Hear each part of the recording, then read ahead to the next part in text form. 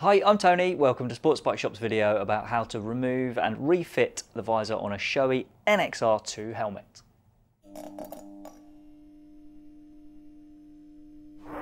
Now the NXR 2 is a brilliant helmet and the visor mechanism, the change, is just as good as the rest of the helmet. Really simple, but let me run you through it and hopefully you'll get it right first time, every time. So we're going to start with the visor open and then we're looking for this tab here. So pushing that against the spring is the first step. And then we grip the visor, pull it forward until this tab dislocates, and then everything should come with it. And there we go, so that's off. Spin the helmet around, do the same on the other side. So once again, we're going to find that operating tab there, push that forward, grip the visor, pull it until that comes out of its slot, and away we go.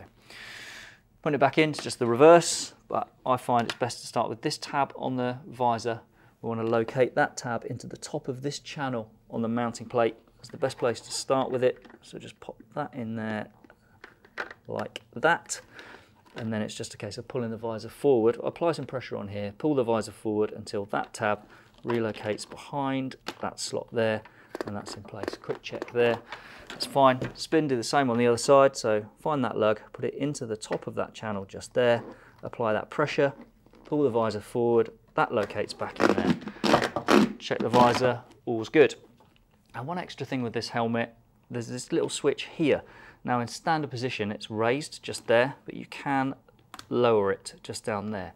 Now the reason you might want to do that is because it just pulls this plate back slightly and increases the tension between the visor and the seal. So if you've got, say, a little bit of breeze coming in or it's a little bit noisy, what you might want to try is just lowering that switch to tighten up that seal between the two. It's not something you need to worry about unless you're getting that extra bit of draft or noise.